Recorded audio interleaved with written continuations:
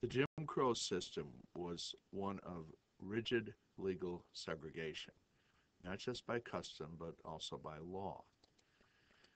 Uh, it began not immediately after the Civil War, but in the 1880s and 90s, and we'll talk about why the delay in the next few minutes. It was enforced by law. It was against the law to violate the rules of the Jim Crow system, and you could be imprisoned for it. But it was also supported by intimidation and by violence, all the way up to lynchings, which were appallingly common. Along with this was the loss of voting rights for African Americans in the South, and that meant losing the ability to fight back. Uh, Southern politicians did not have to appeal to the votes of African Americans. That meant they were responsible to whites who were racist. Now, the Jim Crow system lasted all the way into the 1960s, and it was only the civil rights movement that finally brought an end to it. Now, we know that in 1877, Reconstruction officially ended, and liberals in the North lost interest in it. They were focused on other causes, and politically, it began to be a liability. You weren't going to gain anything politically by supporting uh, rights for the freedmen in the South. Um, Also, the Supreme Court did a very poor job of enforcing the Reconstruction Amendments. That would be the 13th, 14th, and 15th Amendments. The 13th ended slavery, the 14th established citizenship, and the 15th established voting rights. But the court, for reasons we'll see, really didn't enforce these. There were also wealthy white Southerners who were afraid. Now, what were they afraid of? Populism. It was because populism, as embodied in the Populist Party, for example, would have united poor whites and poor blacks. And there were some, at least limited signs, that this was beginning to happen. And the enemy would be corporations and railroads. So white Southerners realized that they were in a minority. The wealthy white Southerners realized that they would be in a minority if this populist mentality spread. So they emphasized divisions on the basis of race and not class to diffuse this, to take away the unity in the populist movement. It was just like the psychology of Bacon's rebellion in 1676. That pattern has repeated itself any number of times in the South since then. Now, voting rights were limited and taken away from African Americans in a number of ways. You'll remember that during Reconstruction, many African Americans did vote and did elect members of Congress and local officials. But one way to attack this was through poll taxes. They're illegal now, but they were uh, charges just to vote. And of course, poorer people had a lot of trouble with this. There were property qualifications, something that goes back to the early republic and the colonial period. You had to own a certain amount of property in order to vote. There were literacy tests, which were administered in a very discriminatory way. The much harder tests were given to African Americans, and ironically, sometimes the people administering the literacy tests were themselves illiterate. And going hand in hand with literacy tests was the grandfather clause. In many states, it meant that there would be no literacy test if your grandfather could vote. Of course, if you were descended from a slave, your grandfather could not vote. Uh, Petty crimes led to disqualifications for voting. Uh, and of course, that severely limited the rights of African American men to vote. Of course, this is only men that were voting, uh, partly because they were arrested on the slightest pretext for things like vagrancy. They were arrested whenever the local sheriff wanted to arrest them. And this would, in some cases, disqualify them from voting, even after they had served their jail time. The Democratic Party saw itself in the South as a completely private organization, and they argued that they were not governed by the 15th Amendment, which prohibited racial discrimination in voting.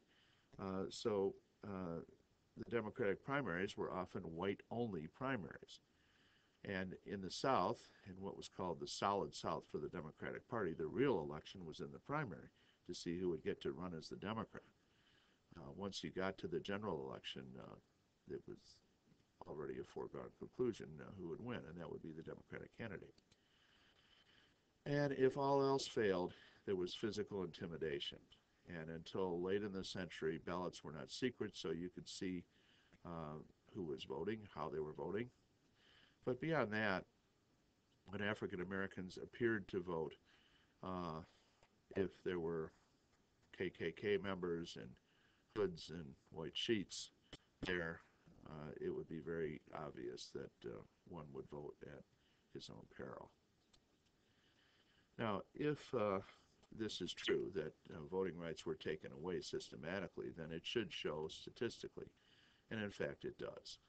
In Louisiana, where one study was done, in 1896 there were more than 130,000 African Americans who were registered to vote, left over mostly from the period of congressional Reconstruction. By 1900, the number had dropped to about 5,000, and by 1904, it had decreased almost 99%.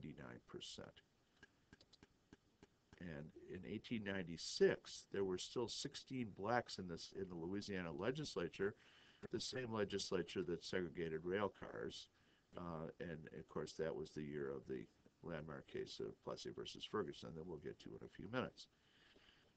And of course, as time went on, the Louisiana legislature would become all white rather quickly.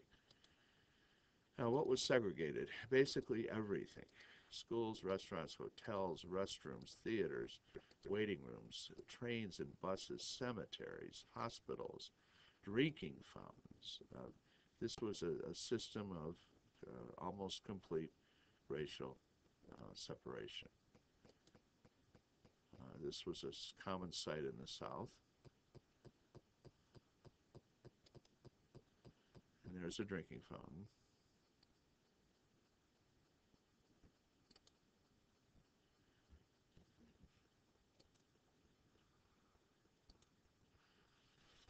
Segregation in the South was established as a matter of law.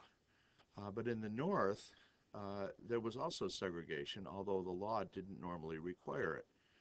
It's called de facto segregation, or segregation in fact, as opposed to de jure segregation, which is established by law. And there were, of course, neighborhoods where African Americans were restricted from living, schools, occupations, etc., and this still exists today, as we know.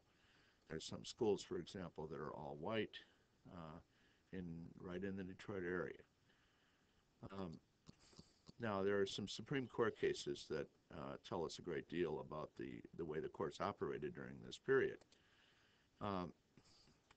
In the U.S. versus Harris, 1882, the Supreme Court struck down any federal laws against murder and assault, arguing that these were a state matter, not a federal matter. Now, the problem is that if these are racially motivated and you leave justice to the state courts, then blacks are deprived of their legal rights. They're deprived of justice because they would face all white juries. They would face judges who were elected only by white voters in an atmosphere of extreme racism. So the court system was in the South, the state courts were no solution at all. In 1883, the court struck down an act of Congress, the Civil Rights Act of 1875, which prohibited racial discrimination by private citizens. They said the 14th Amendment only prevented governments from denying the equal protection of the laws. The amendment says that no state shall deny the equal protection of the laws. But the court said this only meant state governments. Uh, so they ruled that the Congress had no power to uh, prohibit segregation in things like restaurants, for example, or hotels. Uh, so the law was considered unconstitutional and was nullified. Now, the most famous of all these cases, um, in Louisiana, a law passed in 1890 said that blacks and whites had to sit in separate railroad cars. Well, Homer Plessy deliberately sat in a white rail car. He was African American because he wanted to be arrested to create a test case to establish a principle that would apply to other people, many other people in his situation.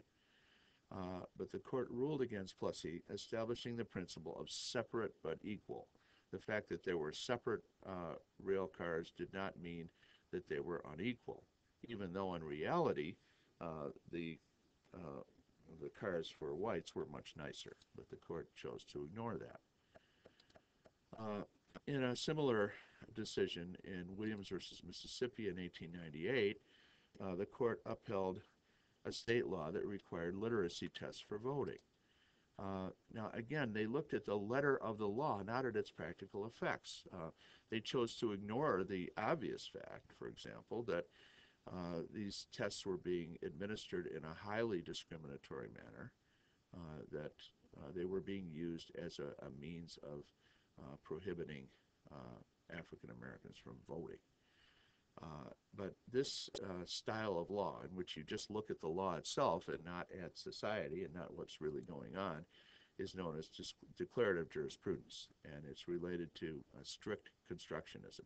You just look at the law, you don't look at what's really happening in the real world. This would change in the 20th century, especially with the case of Brown versus Board of Education in 1954. That's a story for another day. Now, along with the legal restrictions of Jim Crow, there were social rules. Blacks were expected to show deference to whites, to make it clear that they accepted their role as inferiors. Even adult black men were called boy, but by whites, but of course, black men were expected to call white men sir. And this was a deliberate system that established and ratified inequality. And anyone who violated it did so at his own peril. This could result in killings or lynchings. Maybe the most famous example came in 1955 in the case of Emmett Till, in which he apparently whistled at a white woman, and that cost him his life. Lynchings were common. In about a half century, there were over 3,300 of them. The real that we know for sure. The real number was undoubtedly higher. Some of them happened as late as the 1960s, and convictions were very rare. And it was widely known in a southern town who was involved in the lynching. These were large group events, but somehow or other there were rarely any convictions for them. Of course, this is a reflection on the southern court system. This was not limited to the South. You'll see one photo of a lynching in Indiana, for example. There it is, and maybe what's most striking is that some people in the crowd think this is a good time. They're enjoying themselves. If you look at the photo on the right, some parents brought their children to this, and it's sort of a celebration. These are not easy to look at. You can get by looking at the actual slides posted, not from this link, but you will get a lynching video that will give you more information about a particularly egregious case. Now, there were protests against lynching, certainly. This one was in New York City, and the leader of the campaign against lynching was Ida B. Wells.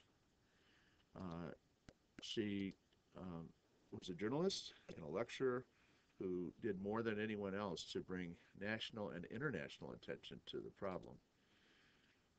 Related to this was the issue of white womanhood. The most explosive thing that a black man could do is to have any sort of relationship with a white woman.